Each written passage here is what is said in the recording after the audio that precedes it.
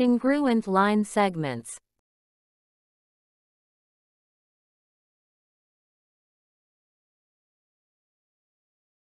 Look at the figure. Are the two butterflies the same?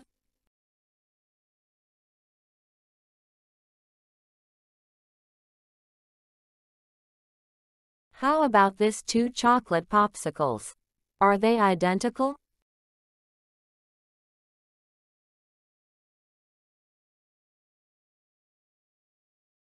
How about this two slice of bread? Are they the same?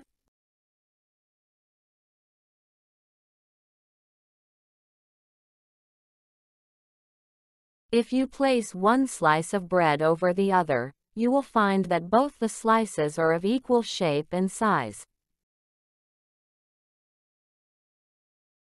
The two figures are said to be congruent figures. The term congruent means exactly equal shape and size.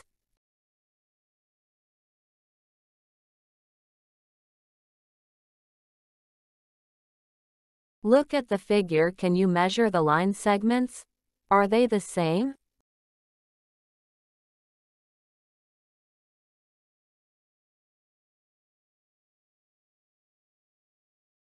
Since congruence implies equal shape and size.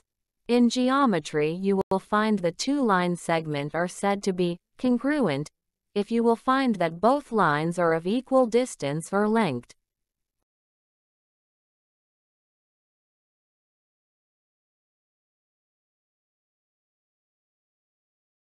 Since these line segments AB and line segments CD have the same length, we can say that they are congruent.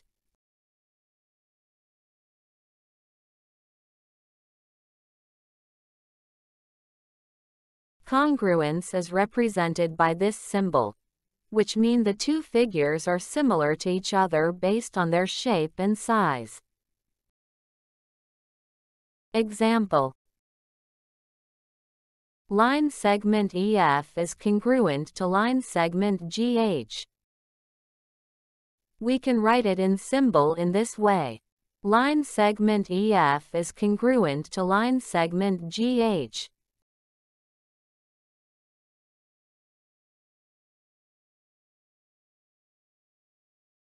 Non-congruence is represented by this symbol. It was same with the congruence symbol and adding crossed out or slashed sign on center. Example: line segment IJ is not congruent to line segment KL. We can write it in symbol in this way.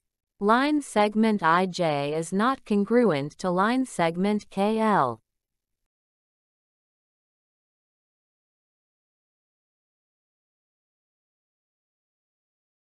Let us practice. Match column A with column B. Write the letter before the number.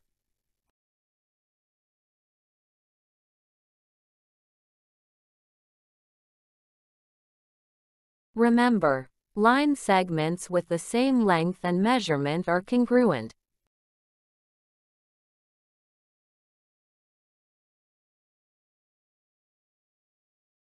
Activity 1A. Using the figure below, write 5 pairs of congruent line segments. Use congruent symbol. Follow the example as your guide.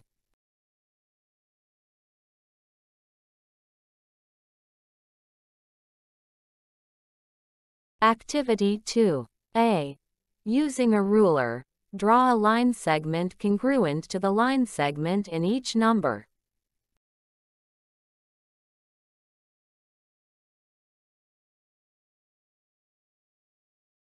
Activity 3. List down 5 pairs of line segments that are congruent.